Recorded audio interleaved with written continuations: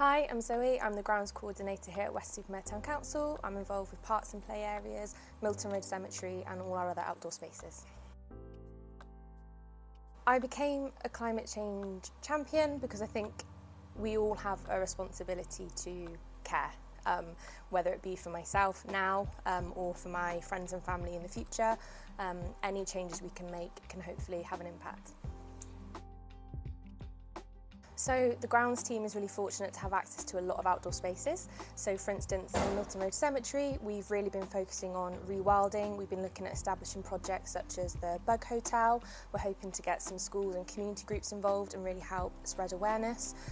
With our team being involved in a lot of community groups and spaces across Weston, it means that we get to interact with the public quite regularly. So hopefully raising awareness is something which we can do.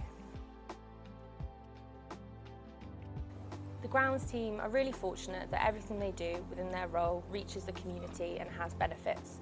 For instance, be it tree management, be it trimming grass, be it ensuring that rewilding takes place, introducing bug hotels, everything they do has a lasting impact, and I think the Town Council is really conscious that what we do benefits the community and plays quite a leading role in helping to change people's perspectives and point of views on climate change, and that it is something they can get involved in.